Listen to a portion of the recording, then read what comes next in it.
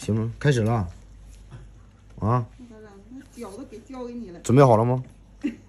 怎么？别紧张，你也不疼，你卷的挺厉害。紧张就会了。哎，别跑，你跑我嘎你了啊！紧张就会了。这里头塞满了都。你家那脚那块有个棉花。啊，是，那你这个，你塞它干啥呀？你说矫正吧，我说要是能出来就拉倒呗。这是哪个大师告诉你的？这是你塞的挺板正的。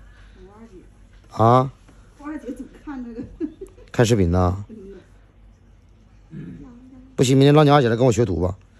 我二姐是真愿整这玩意儿，一整愿看着。你塞的这玩意儿，好像塞的是那啥似的，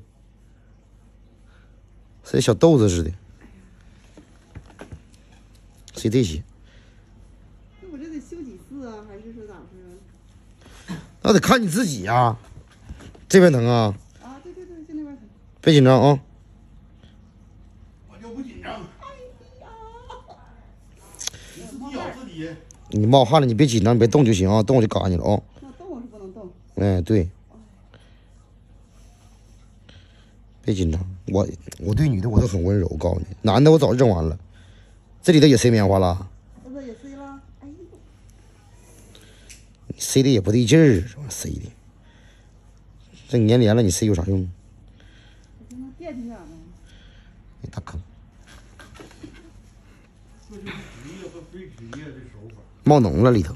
甲沟炎为啥是穿鞋啥不正确还是咋回事？脚趾盖形状剪坏了。就自己老愿抠，一脚趾盖就让你抠。你狠点啊！你再狠点，给它抠掉得了呗。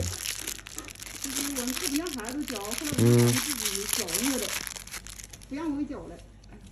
但是我说咋这么疼，里头冒脓了。里边有脓啊？这不是脓吗？一包。来，我给你擦擦，来拿回家去，这你的。啊，这就是脓。那玩意也不是我放进去的，我也放不进去。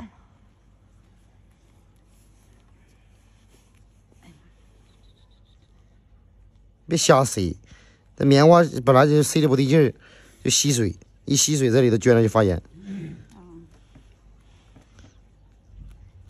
那这几个我就不敢绞了，我就怕这几个脚盖再抠。